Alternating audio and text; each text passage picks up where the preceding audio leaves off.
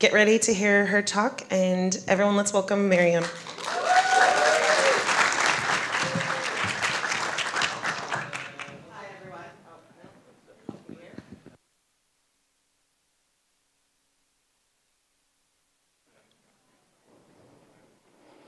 Yes? Yes. Hello. Now you can hear me. Thanks for coming. It's really exciting to be here in Taiwan. I also have never been here, and I'm really enjoying my time here. It's really a lovely country and really nice people. So thanks for hosting us, Taiwan, at this flagship event. And yeah, so I'm going to be talking about quite a crazy topic, which is building my career in WordPress while raising 7 kids. Yes, I do have 7 kids. And so I'm going to tell you about that and some of my learnings along the way. So, but first, I'll just tell you a bit about myself. So I've been in the WordPress space for over 17 years. And that started when I founded my WordPress development agency after I gave birth to my 4th kid, when I realized I needed more flexibility in my life, and I'll get into that. After doing that for about 13 years, I co-founded and was the CEO of a startup called Strattic, if you've heard of it. It's a platform for publishing WordPress websites in a static format that came to solve issues that many of us are familiar with in the WordPress space, security, scalability, and performance. And by publishing the sites in a static format, which means basically just HTML files and CSS and JavaScript, it's super fast, super scalable, and like you leave the servers behind. So I founded that company to try to solve these issues, and thank God that I did solve those issues with this platform. And it was a venture-backed startup, so that's also part of my story, meaning we raised funding from VCs and investors. And in June 2022, Elementor acquired Strattic, and I've been with Elementor since then. 6 months into being at Elementor, I took on this new role called Head of WordPress Relations, and that's what I'm doing until now. So that's a bit about me. I just want to make some disclaimers about this talk. So yes, I have 7 kids, but that has a lot to do with a lot of things, including my own personal choices, but also my society and my context and my culture. So my point here is not to inspire or motivate anyone to do anything that I have done. Okay, so that is not my point. It's like a little, what? Okay, fine. Anyways, yeah, my point is like we all have multiple aspects to our lives. Often part of it is our business and professional life and our personal lives. And I think whether you have 0 kids or 7 kids, we're all trying to figure out how to kind of juggle that and make that work for ourselves and give everything the attention that it needs and deserves.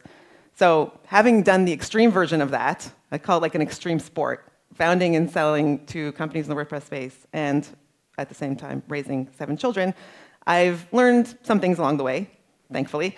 And so I'm here to share that with you in case that's helpful in some way.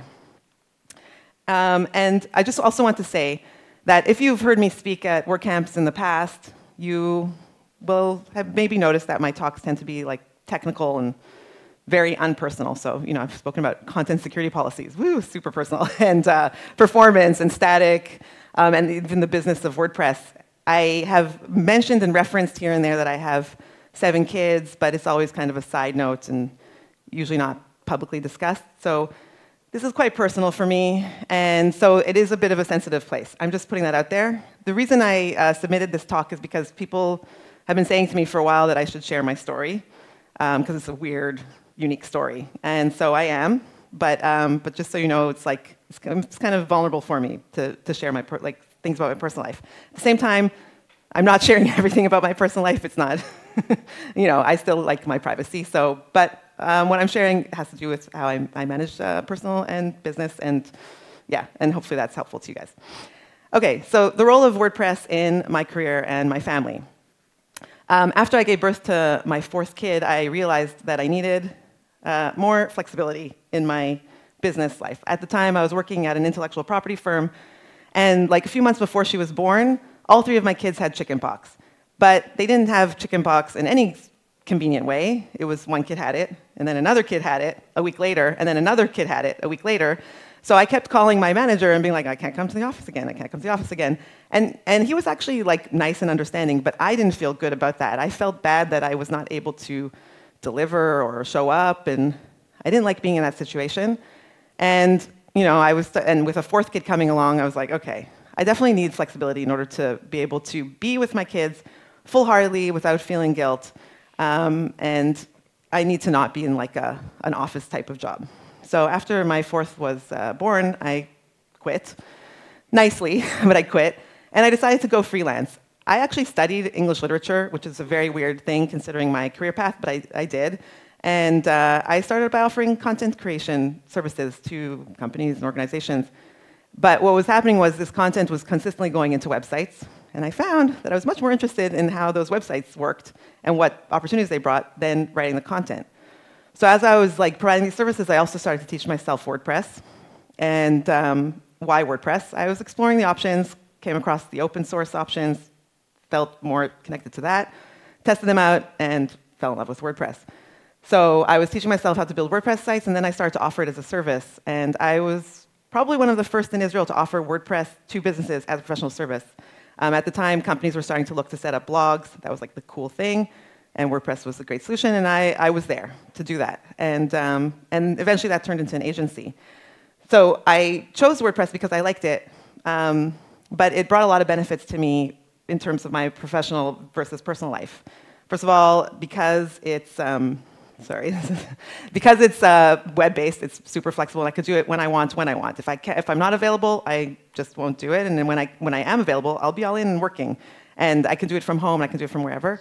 And also, as you're working with WordPress, if you're providing it as a service, you end up having to learn a lot of things around it. I joke that I started out by building WordPress sites, but I ended up becoming somewhat of a server expert, which is not what I was looking to do. But when you're working with WordPress, you just have to understand that aspect of it.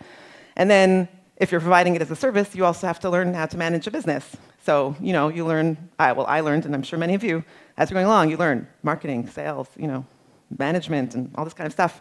And if you have an agency and it's growing, all of that comes with it. And that, to me, was really interesting. I was like excited about the opportunity to learn about all these different things as I went along. And considering that I'm don't fit certain molds, let's say, being a mother of many small children, coming from Israel, and different things like that, I don't fit a mold. And in many industries, that might make me stand out in not a good way. But in the WordPress community, it's very diverse and very open and very welcoming. And so I call myself a weirdo, like I was a weirdo.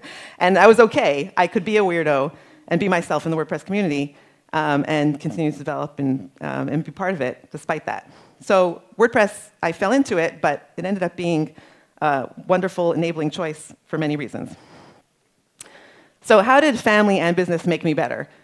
I think we often try to draw lines in the sand in terms of our personal life and our professional life. And we're like, they're not connected, they're not related. I'm going to do this, and then I'm going to do that. And I'm not going to think about either one of them at the same time. And they have no connection to each other. In my experience, that's actually not the case.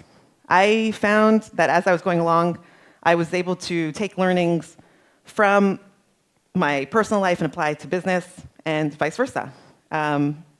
Things that I was doing in business made me better at running my home in a more efficient way, and like personal relationship types of things where I was able to apply to business. So I started to feel like with my kids, I'm providing them with customer service. So as in the agency, we were working with customers and clients and providing customer service. I found myself feeling like I was doing that with my kids, that they're like something around customers, employees, and stakeholders. That's my kids. And so, and I would apply certain things from providing customer service to them. Okay, so I have 7 kids. They all need attention. Can I give them all attention at the same time? No, because I'm just one person. So what do? I prioritize. Who needs attention right now? Who has the highest level of critical, right? And even, okay, how do you communicate with customers? You have to communicate a different way with different clients because, some are more technical, some are less technical. Some have more background, some have less. And so the same with kids. Like some you need to talk to them in a more emotional way, some in a more practical way. some need more hugging, some need just like, here's a good bowl of pasta, or whatever. So, I often felt like I was providing customer service to my kids, and I think I did that better because of work. And in terms of building relationships, so there's a lot of talk in the world of business, like hustle culture, which I can't stand, and I can't stand that word, so I don't even want to say it. But it's like, oh, gotta do. We're gonna keep working, and then that's gonna bring success. What about building relationships? What does that have to do with business? Shouldn't we just keep working? So, in my experience, none of us are working in a bubble. And everything we do is based on a relationship with other people, whether it's our colleagues, our clients, customers. In a venture-backed startup, it's your investors. It's all relationships. And so we want to do that well. And I feel like there's not a lot of discussion around that in the business world.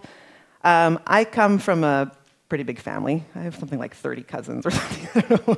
And I myself come from a big family. And we talk a lot. It's like a lot of just gabbing. And my grandfather was a rabbi of a Jewish community, and my grandmother co-led it with him. And so, community stuff, and we all just talk a lot. And so I took that from my personal life. People are like, "Oh, you're so good at talking." I'm like, "Well, you should have seen how I grew up. None of us stopped talking ever." So, so that I was able to take and apply to my life and to my business life. And I think, if we pay more attention to that, seeing our business relationships as also important and having the same quality and investing in that, then I think that's better for everyone in our business dealings.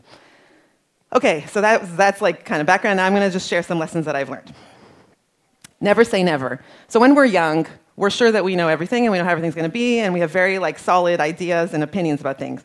For example, my kid will never have a tantrum in the supermarket. Not mine. Look at that terrible parent. How can their kid have a tantrum? They don't know how to control them. And then, of course, you start to have kids and they have tantrums in the supermarket, whether you want it or not. So things like that, that are humbling experiences. Another example is I always said, I'm never going to give my kids chocolate spread sandwiches for school. That's a common sandwich in Israel, and it's very easy. And I'm like, no, why would I give my kids sugar-filled sandwiches? And then, of course, I found myself giving them chocolate spread sandwiches at some point. So why should we never say never? Because a few things. One is you change and evolve. Right. So we have opinions about things, and then as we go through life, we learn things about ourselves, about the world, and we start to say, okay, actually, maybe that's not the worst thing in the world, and maybe that actually makes sense for me. I'm not in favor of chocolate sandwiches, I'm just saying. You can't control how things pan out. So you can also be like, this is how things are going to be. I find it somewhat amusing when people are starting their families and I'm going to have 3 kids and they're going to be exactly 3 years apart and there's going to be a boy and 2 girls. I'm like, okay, good luck with that. Because you just can't plan a lot of things. And even how are your kids going to turn out and what are they going to be interested in? Is one of their kids going to have a learning disability and going to need more attention? And you're like, my kids are all going to be Harvard graduates. And then, no, they're not, because they're different and they need different types of attention. So, so things don't always work out the way you think, and it closes you to opportunities. That's something I've learned along the way. If you set a line and an opportunity comes along, if you're too connected to that line, you're not going to embrace it, and that's a shame, because there's some opportunities that might seem different than what we expected, but they're really amazing, and so it's worth being open to that. This is Exhibit A in Never Say Never. This is our dog, Casey. She joined our family in September. My oldest is my son, and he's 25. So basically for 24 years, from the moment he started talking, I've been saying we will never, ever have a dog. It's not happening. Never, no way, no how. I know what's going to happen. I'm going to end up taking care of this dog. I have already 7 creatures to take care of. No, thank you. I'm not doing it. Anyways, now we have a dog. And that was my line in the sand.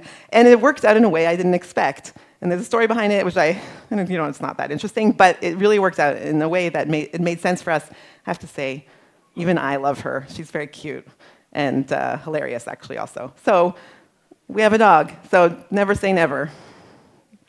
You only can control what you can control. So we can often spend a lot of time being frustrated and upset about things that happen, and often we can't change them. It's just circumstances, and it's outside of our control. And spending effort and emotions on that is just not worth it. And so what I've learned to do is say, okay, what's going on here? This is out of my control. I can't change that. But what can I control? What can I change? What can I work to influence? And directing all of my energy there, both in business and in personal. So part of that is accepting unpredictability. So understanding, again, our plans, whatever. Like, they're good. It's good to have plans. It's good to have a direction. But just be open to the fact that just, life is dynamic. People are dynamic. Things are dynamic. And when you stop trying to change what you can't control, you can then focus on what actually matters. And what matters at any given time is what you can control. So what can you do? Can you give more support to someone? Can you help out? Can you make changes to yourself that will help and things like that? And letting go of guilt. Okay, so I'm a Jewish mother, which means that I should be the epitome of guilt, right? That's the stereotype. I probably do have a lot of guilt, but what I also have learned is that also is draining. And it's the same for business and for personal. At any given time, all of us, and I know that this is the case about all of you as well, we're all doing our best to do our best, right? None of us want to do something badly or partially or fail. But if we can't do everything that we think we should have done, there's a reason. It's because we couldn't at the time. The context just made it not possible, or we don't have the capabilities. We don't always have the capabilities to do everything, or whatever it is. And it's not worth being guilty. Instead, look at things and be like, okay, what can I change for the future? How can I do this better next time? Or if this happens again? Or it is what it is, and it's time to move on. And yeah, so I know it's hard to give up on guilt, but we focus on negative things about ourselves, in many ways. And instead of feeling guilty, maybe it's like I try to do this with myself. I'm definitely not always successful. Look at what you have achieved and what you have done well, and focus on that and try to do more of that. Timing matters. So in the hustle culture, barf, people will be like, and if you work really hard and if you work all the time, then you're going to achieve everything. Okay, so first of all, that's not true. Actually working hard all the time does not correlate to success necessarily. And also, if anyone attributes all of their success to themselves, then, I don't know, they're missing something, because in the end, people's success generally has to do with a combination of working hard and timing. I just heard this term called luck surface area. I don't know if you've heard this, which is this idea that if you work hard, you kind of create your luck, meaning if you keep putting yourself out there, you keep sharing your vision with other people, you keep taking steps, then that creates a larger luck surface area, and that has to do with timing as well. But even so, and yes, we should make the utmost effort to succeed and put in the effort. Timing, in the end, plays a crucial role. Two people can be working just as hard as each other. One will have better timing, the other will have worse timing. It doesn't mean that this person is more worthy or more capable or anything like that. It just means that they had better luck/timing. So it's something to keep in mind. Timing plays a crucial role, and learn how to identify these pivotal moments. So this comes back to keeping your eyes and self open to opportunities that come along. So as you're going along, opportunities can just come out of nowhere, and totally unexpected, and just things that you didn't even dream of. So you do your hard work, you put in the time, keep yourself open to opportunities, and with the right timing, good things will come along. Okay, so the power of authenticity. I talked about relationships. In business, like in our personal lives, we have relationships. And they're important relationships and meaningful relationships.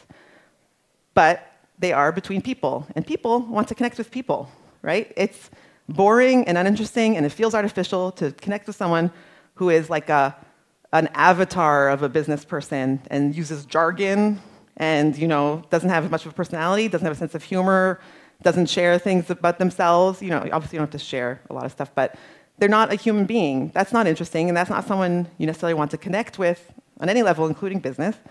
And it doesn't generate trust. So in the beginning of my career, when I founded my agency, I was like, I think I'm going to be a businesswoman now, so maybe I should dress like a businesswoman, because I think that's what you're supposed to do. I should look the role, so people will take me seriously. So at some point, I tried to buy businessy clothes. And that did not work for me.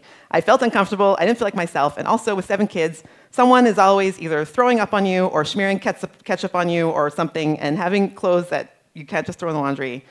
By the way, and that's when I started wearing all black. My kids look at my closet like, Ema, why is everything black? I'm like, because you all were always like spreading things on me. So I decided that's not for me, and I need to be myself, and that includes how I dress. Obviously, we should be respectable and presentable, but I decided to go with who I am, including externally. So I'm going to show you a picture. So this is me and my co-founder at Strattic, Josh Lawrence, and the guy in the middle, his name is Eric Ries. Eric Ries wrote a book called The Lean Startup. It's kind of considered the startup Bible. It's a good book, so I recommend it.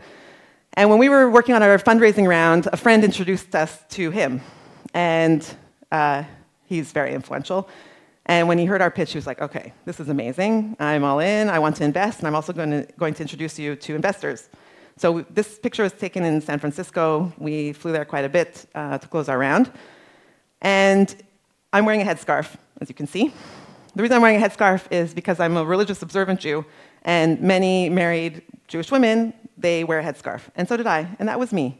And again, at one point I had to decide, do I continue looking like that, which is like a weirdo in some ways, no offense to anyone wearing a headscarf, but like you don't look like everyone else. Or do I find a way to do it in a more common, acceptable way? And I was like, no, this is who I am, and people can kind of take it or leave it. And we closed a very nice funding round while I looked like that. I don't know what people in San Francisco thought. Did they think I was like a hippie? I don't know. Nobody asked me about it. I was like, why are you wearing that? But I just went all in with who I am. So you don't have to, obviously, you don't have to do anything I'm saying. But you can definitely try to fit in the mold if it feels more comfortable with you. But also bring your true self to things. In conversation, in your interests, in how you look. It's all okay. I was saying to someone that we meet so many people at these work camps, it's hard to remember. I said, if someone has purple hair, I'll remember them. So that's also an advantage. I was once at a conference, it was like so packed, and someone wanted to meet me. And I was like, I don't know how we're going to meet. Anyways, I see this guy come through the crowd. He's like, make way, make way. He said, Miriam, I found you because of your headscarf. I was like the only one like that. So in some ways, it can help make you more memorable and stand out in positive ways. Okay. Managing so much stuff takes so much time, and I am always trying to find ways to digitize and automate so that I'm not repeating things and I'm kind of helping my future self. I always am like, okay, will future Miriam be able to find this document? Will future Miriam, will this be helpful to future Miriam? So on the business side, these are just some of my favorite tools. They're like little tools. Well, ChatGPT is kind of a big tool, but it's a prompt. They're little tools that help me do things more efficiently. So text expander, I put in a shortcut, it like expands into anything. You can set it so it can be my bio. I have short bio, long bio, like every time I apply for some, like to talk or whatever. Our company URL, my phone number, email, like responses to things. It's just super useful and I love it. MonoSnap is my favorite screenshot app. I've tried a lot. This is my favorite. ChatGPT, obviously. Dex is something I discovered recently, and I'm in love. It's like based on the word Rolodex. It's a personal CRM. So again, I've been in the WordPress space for 17 years. I've met a lot of people. I really try to remember everyone, but I don't always remember everyone, and I also don't always remember what we talked about. And it syncs really nicely with LinkedIn and Twitter, and I can tag people based on their interests and like their companies, and I use it intensively to keep track of people who I meet now so that I can keep track. And so just one of my favorites, Calendly, obviously, for fast scheduling. Notion, not Notion, but Notion Calendar. Notion Calendar has a really cool feature which it adds like a little calendar to your meeting bar, to your bar on your Mac. And then it shows you can easily see what your upcoming meetings are. And also, a minute before a meeting, a link pops up directly to the video call. I needed that because I kept forgetting to join meetings. So I love that. It has other cool features too, so I would check it out. On the personal level, these are some of the apps that I use to make myself more optimized. So Google Keep for my shopping list. I'm just saying in case you're trying to figure out. Like I have my phone with me always. I'm like, oh, we need more tuna. Done. It's in my shopping list. And I only do online shopping, by the way, because I'm not spending hours going to the supermarket. Nope. WhatsApp, I actually have a WhatsApp group with my kids. And the reason is to share nice things, but also to be more efficient with family announcements, because otherwise I have to like get in touch with 7 people, and that's not efficient. So it'll be things like, the cleaner's coming today at 2 p.m., or the supermarket order's coming, or we're going away for Shabbat, like for the weekend or something like that. So that helps me be more efficient. My calendar is key. I try to offload as much as I can from my brain so I don't have to remember things. I think my memory's not great, but also when you're trying to remember 1,000 things, business and personal, it's just impossible. So the minute I have to remember something, I immediately put it in the calendar, in a reminder, something like that. So my calendar has my personal calendar with all the kids' appointments or whatever, school stuff, and then, of course, business meetings. Apple Notes for note-taking, but actually mainly for my recipes. So cooking is very important because I've got to feed the kids, they're always hungry. And so I've become an expert at like making big dishes that don't take a lot of time and are delicious. If you want recipe recommendations, let me know. And Dropbox, I love using Dropbox actually for personal things because the mobile app has a great scanning capability. So like a kid gets a document, like the doctor prints out a report, I'm going to lose the paper, no question. Immediately I can scan it straight into, every kid has a folder. That's me helping future me. Because eventually, you often have to refer back, and so it's easily accessible. Embrace minimalism. So I know that there's this Netflix show called Minimalism or something like that. I couldn't watch it. I thought it was boring. So I don't mean like that extreme version, but like getting rid of as much clutter that is like physical and not physical from our lives. So less is more. Just in terms of like stuff, I hate stuff. I don't like having stuff. Whenever I can, I'm like, kids, we're giving away half your closet and things like that. I don't, it's just, especially when the kids were growing up, we lived in a smaller apartment. We didn't have a lot of space. Like there was no room for anything extra. So if it wasn't touched for like a year, off it went. I have no emotional connection to things. Less clutter means more headspace for other things. It's just not like taking up any room in our brains. Say no to things. I'm still not so great at that. But I did learn to, like people would be like, oh, Miriam, can you come speak to these students and that kind of stuff, and those students, and maybe let's do a side project together. And I'm excited about everything. I really am. But I learned to start saying no to things that because eventually you stop doing anything well if you're doing too much. You're not making anyone happy. So I try to say no, and sometimes I feel really bad about it. I mentor these women students in Jerusalem, and at a certain point they bring me in. They have this accelerator, and at certain points I have to say no, and I feel bad. But you just can't. My priorities are my kids, my family, and my work. So yeah, it's hard, but it's important. And simplify. So kind of like my cooking, like just do things easier. You could make 2 types of chocolate cakes. One can have like 3 bowls. You have to whip the egg whites and I don't know what. Or you can just put it all in a bowl and mix it all up and then pour it in a pan, and they're both delicious. So it's like that in personal and business. Like just try to reduce steps of things. Try to make things simpler for yourself. Recharge and take breaks. Hustle culture. Work all the time and you'll be successful. No, you're going to burn out and you're not going to do things well. So it's really important to stop and give yourself that time. Sorry, this is really tiny. Discover the necessity of real deep breaks to prevent. Yes, okay. Okay, I'm just going to talk quickly about Shabbat. So Shabbat is our weekend, and I keep it in a particular way. So basically, every Friday night, we all turn off all of our electronic devices. No computers, no TVs, no cell phones. Cook all the food before Shabbat, so I'm not cooking, and that's it. We just shut off from the world. And that, to me, helps me recharge my brain and recharge my batteries, and I start working again on Sunday, totally refreshed. It's like, by the end of the week, I'm exhausted. And then Sunday, I'm refreshed, and my brain is clear, and I can have, like, ideas come to me better, and I'm, like, really energized to work. Shabbat is a hard thing to keep. I was telling some other people in the WordPress community about it, and they tried to keep it, and it's not easy. So not that, but some way to disconnect and really give yourself the time to recharge your batteries. It will help you work better, and it will also give you longevity. We're doing a marathon. We're not doing sprints here. And find what works for you to stay grounded and focus on what matters. Okay, so that's like that. Okay, work-life juggling act. So just like a few things to wrap up.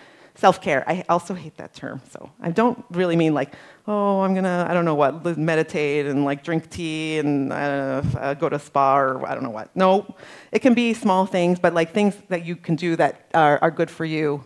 It's totally legitimate. Find joy. So if you enjoy your work, you know that saying, then it's not like you're working, and that's true. So I'm fortunate that I love what I do, and I love the people that I work with, and I hope you all do or will find that.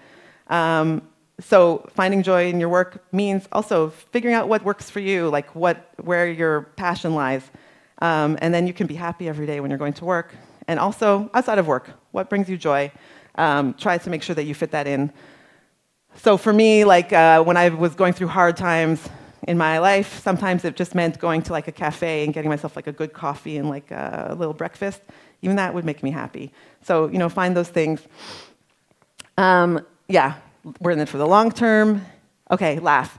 If you know me, I laugh a lot. It's because I think things are hilarious. But there's a lot of opportunities to laugh. Like, so when you're raising small kids, it's exhausting. And you're just like, oh my gosh. And you're lucky you're so cute otherwise. But also, kids are hilarious. One of my kids in particular, she would say the funniest things, and I was like, oh, I should write this down, and I didn't, which is a shame. But laugh with your kids, and laugh at work. I've also been fortunate to work with hilarious people. And it's like it's almost like we're competing to make each other laugh more. This is at Strattic. Elementor's kind of funny.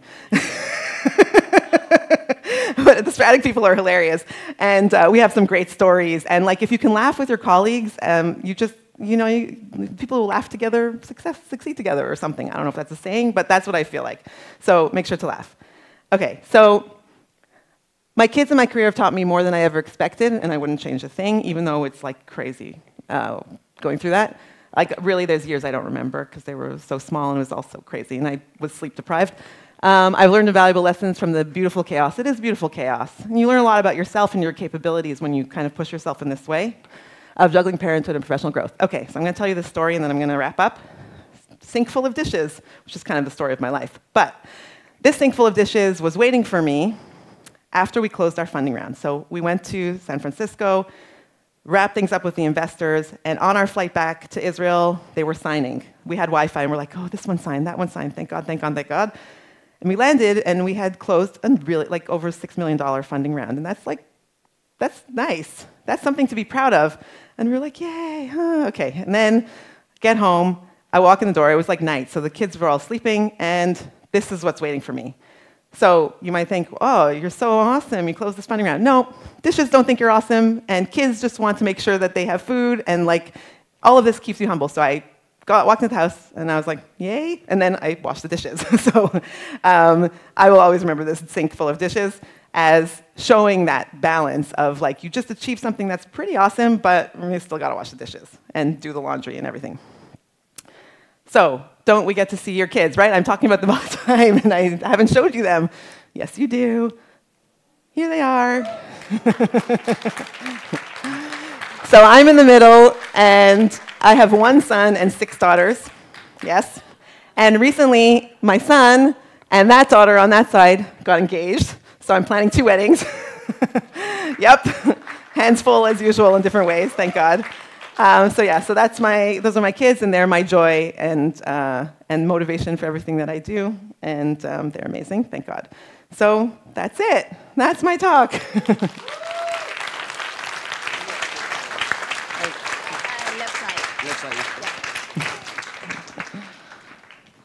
So I think we have time for Q&A. If you don't have questions, it's okay, but if anyone does, you can ask. How are you so amazing? Oh, but when I was preparing this, I told a friend I was preparing this talk, and she's like, how did you do that? And I'm like, I don't know. Like, how did you build a career and have 7 kids? I don't know. I'm actually not, like, exactly sure, but I just did. So. Questions? Someone. Thank you. So I'm curious to know, like, what do you usually do during your Shabbat? Oh, sure. Yeah. So at sundown, like I said, we turn off all the electronics, and over Shabbat we have like 2, they're like feasts. So all of Friday, I don't cook during the week because I just don't have time or patience, and I don't love cooking. But Friday, I basically spend the whole day cooking special foods for Shabbat. And then we sit down and we say some blessings, there's some songs and whatever. It's like kind of like a ceremony. And then we sit and we talk for so long. It's really great in this era of digital everything, because all of us, including my kids, we're all like in our phones. And then without the phones, everyone just shares everything, and we really spend hours talking. Then most of us fall asleep on the couch. It's like part of the ritual. and then the next day, some people go to synagogue, and we have another meal like that. Friends come over. You know, we don't drive also on Shabbat. Oh, we play a lot of board games also. Speaking of driving, with 7 kids, what car did you drive? So I had a minivan, but then as the kids got older, they're like less around, they're less going with me. I'm not like taking all 7 kids with me places, you know, they're like with friends, or they're like in school or whatever. So eventually I was able to get a 5-seater. But then what I did was, if we go away on vacation, once my older kids got a driver's license, I would rent a second 5-seater, and then one kid would drive that car, I'd drive the other car, pile all in, and off we go in like a convoy to our vacation. So that's how I did it. Which one is your favorite? Oh my gosh. He said, which one is my favorite? So my kids are always like, right, I'm your favorite, right? I'm your favorite. So this is what I say to them. Sion, you're my favorite son. Ruth, you're my favorite oldest daughter. You know, like that. You're my favorite third. You're my favorite with the curly hair. You're my favorite youngest. They're all my favorites. No, really, they are. They're all different. It's like apples and oranges. You can't have a favorite. Miriam, I have a question. Yes. Whenever I ask my kids if they can describe what I do, they do not know how to answer at all. What do your kids say when they try to describe what your profession is? So for a while, they would say that I type a lot. So that was something. But as they're getting older, they're kind of starting to get it. So something that connected me to my 14-year-old now was the fact that Taylor Swift's website is built on WordPress. So I shared that with her, and I'm like, because she's a huge Taylor Swift fan. It's like, her site's on WordPress, and now I'm cooler. So that helped. Thank you, Taylor Swift. But kids really, like, every once in a while, they'll be like, but what do you do? And I'm like, but actually now it's hard. I'm like, I talk a lot. No, I do stuff, and I explain to them, but yeah, they don't really get it. Yeah, it's just how it is. And yeah. No tips. No tips. No. I actually have a real question. Okay. From time to time, you meet people who maybe they're like in a transitional phase in their career and they're not really sure. And like you, I've been accepted as a bit of a weirdo in the WordPress space, and I just love it. And so I'm always trying to, maybe you should get into WordPress, contribute to open source. Have you been tempted with your children to try to push them towards a career in WordPress, or did you throw up your hands and say, oh, you just do whatever you want? So not specifically about WordPress, but I do encourage them to do whatever they want to do, even if it's kind of weird. So like my son is currently a farmer, actually, and I'm proud of him, and he loves farming. He loves tractors. He watches his YouTube videos about tractors, right? And I love that he's passionate about it, and if that's his thing, great. I did bring one of my kids to WordCamp in Athens this past year. That was the first time I brought one of my kids. It just worked out really well. And she became a WordPress fangirl. Like, by the end of that, she was like collecting all the stickers and all the pins, and she went to all the booths, and the community was so nice and welcoming to her, so she loved it. And now she is like more into it. But I just really, you can kind of be a weirdo in Israel anyways, like in many ways. So they can find their place. But I just encourage them to do what they love. That's, I think, really important, the most important, actually. Any other questions? Someone there? Hi, Miriam. I'm curious, you mentioned about the recipes. Have you considered them open like a WordPress blog, publishing them? No, it's a good question. At one point I thought, like, maybe I should do like a cookbook, like 10-minute recipes for super busy whatever people. I really should share the recipes. Like, I have the best salmon recipe, for example. Just don't make any other salmon recipe. And for Shabbat, I make a giant pan of chocolate chip squares. And it's really easy. And every week, my kids are like, oh, this is the best thing ever. And I don't know. So, yeah, I should. I mean, I'll think about it. Hi, Miriam. This is Alicia. Where are you? Here. Oh, okay. Hi. Because today you would like to share about how to create your own career when you are raising 7 kids. Yeah. And I think I should say I feel the same way when you share the content. For example, be real, enjoy the minimalism, and also that's what I'm trying to do right now. But also that's also an issue that I'm encountering because I'm now doing a live show in Facebook, and I also try to do something that just like you're sharing.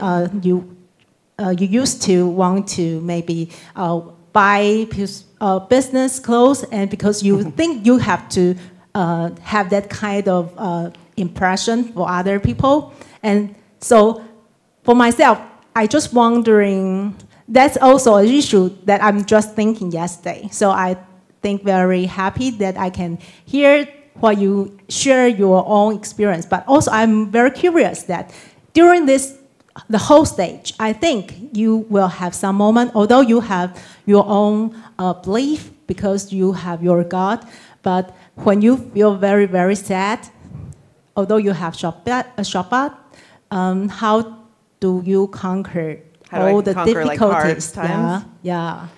So there's the prayer side of things, but aside from that, I remind myself of the other hard times I've been through. There's been a lot of challenges in my life, and I look back and I'm like, okay, I got through these other times, and there's no reason why I shouldn't get through this, and so I'm going to be able to do it. That's what I tell myself. So, assuming you've had hard times in the past, just look back at how you handled it, and remember that you did it before, and you can do it again. That's how I do it. Well, with that, time is up. And before we go, this is your speaker gift. Thank you. From the organizing team. So everybody thanks to Miriam, and thank you. See you soon.